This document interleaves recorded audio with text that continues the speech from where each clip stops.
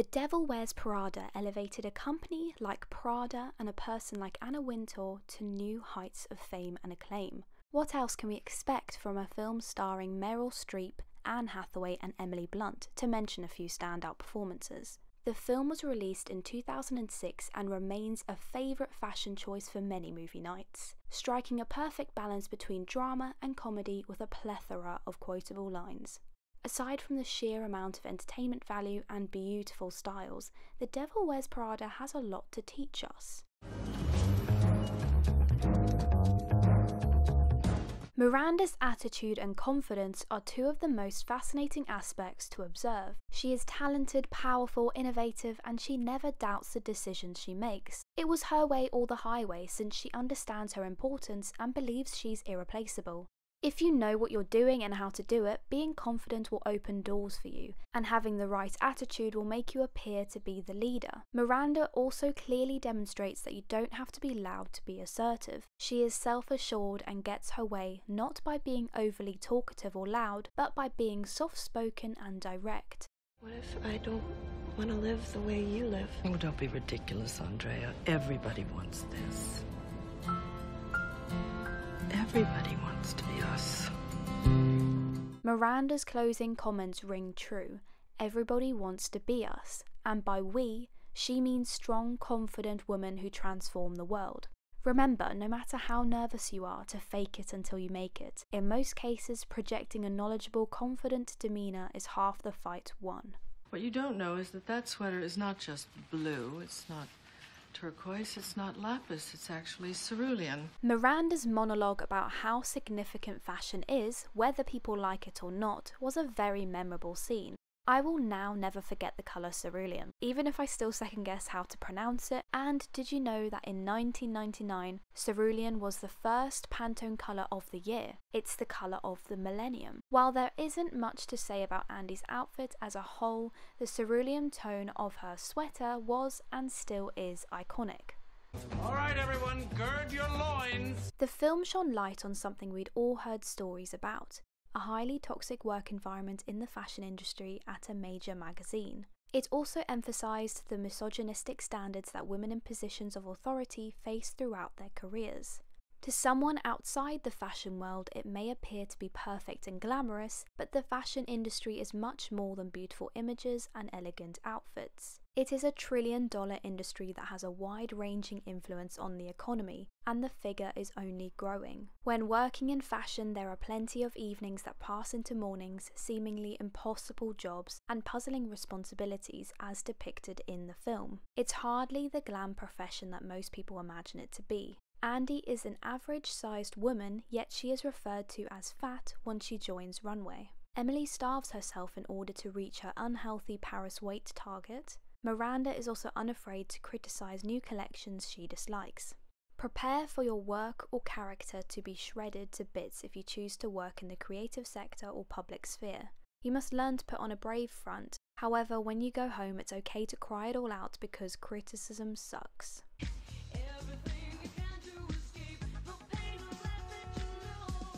Yes, fashion isn't as glamorous as one may imagine, but we have to admit that it is on some days. Fashionable outfits, new releases, meeting celebrities and runways are a few of the perks of the job. People believe that fashion is unimportant, that clothing and style can be superficial pursuits with no real-world impact. However, every time you get dressed, you send signals to the world.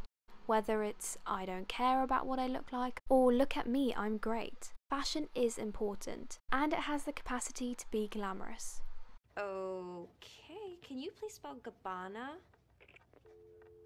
When Andy first begins her new job, she is a journalist who doesn't fit in with the fashion girls and has little to no interest or knowledge in fashion.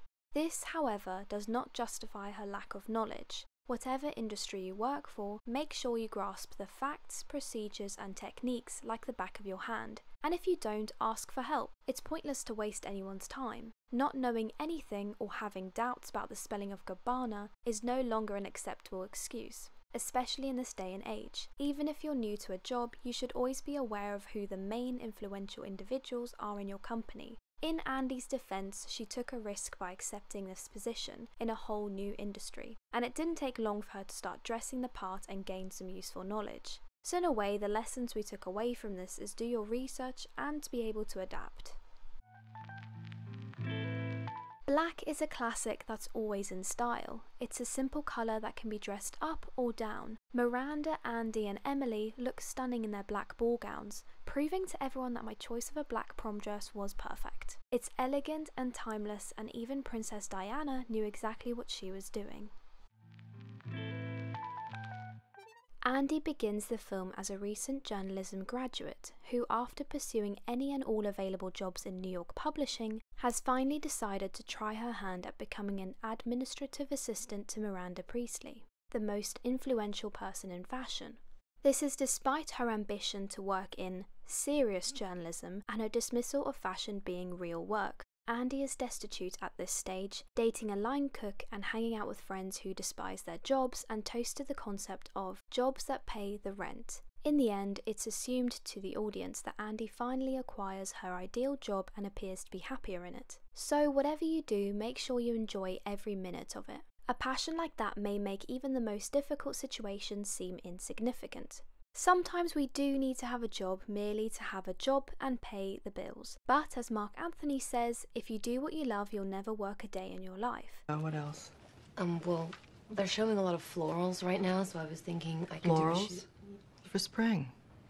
Groundbreaking. Miranda first refers to Andy as Emily, demonstrating that in both fashion and the workplace, everyone is replaceable. Miranda doesn't address Andy correctly until she begins to distinguish herself. Andy earned Miranda's respect by standing up to her, obtaining an exclusive Harry Potter manuscript, and simply being brave. Be bold if you want to gain respect.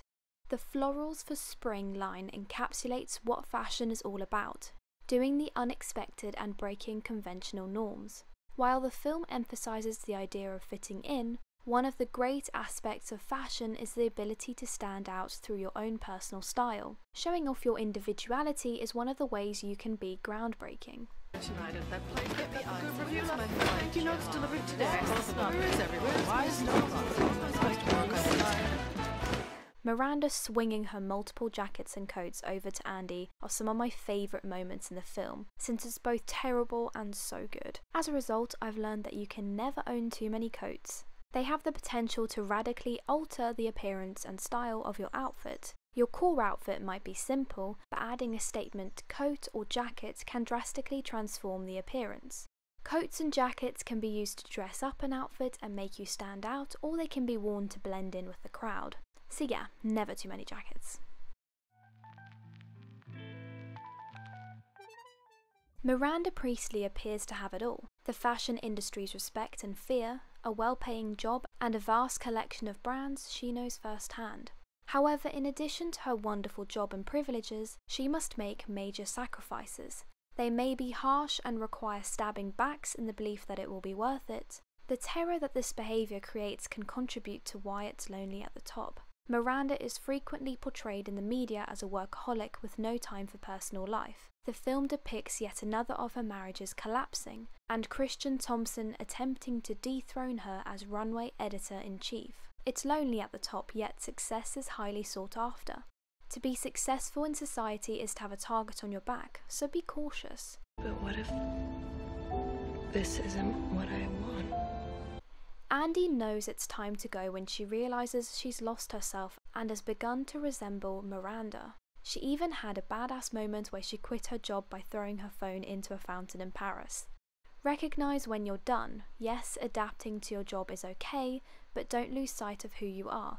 Instead, adhere to your values and recognise when it's time to walk away. Your health and happiness should always come first. Don't prioritise your profession over them. There will always be other opportunities to further your career, and it's okay to step back or say that you're finished. It's not a sign of failure. That's all. Union, which exposed the That's all. exploitation. That's all. That's all. That's all. That's all. That's all.